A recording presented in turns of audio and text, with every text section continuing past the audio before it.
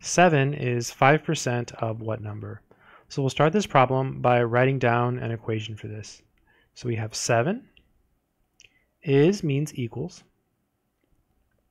and then we have 5%, so that needs to become a decimal.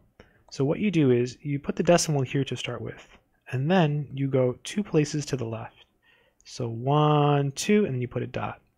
And then look, there's an extra place here, so you put a 0. So 5% is actually 0.05.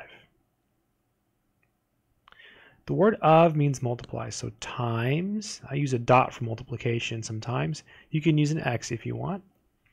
And what number is what we're looking for, so I'll call that lowercase n. So 7 means equals, 5% in decimal form is 0.05, of means times, and then the number is n. To find n, we have to get rid of this 0.05. Because it's being multiplied by 0.05, to undo the multiplication, we have to use division.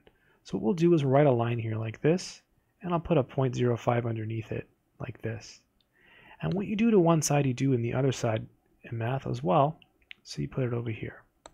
So these cancel, and if you put this in your calculator, 7 divided by 0.05, you get 140, big number.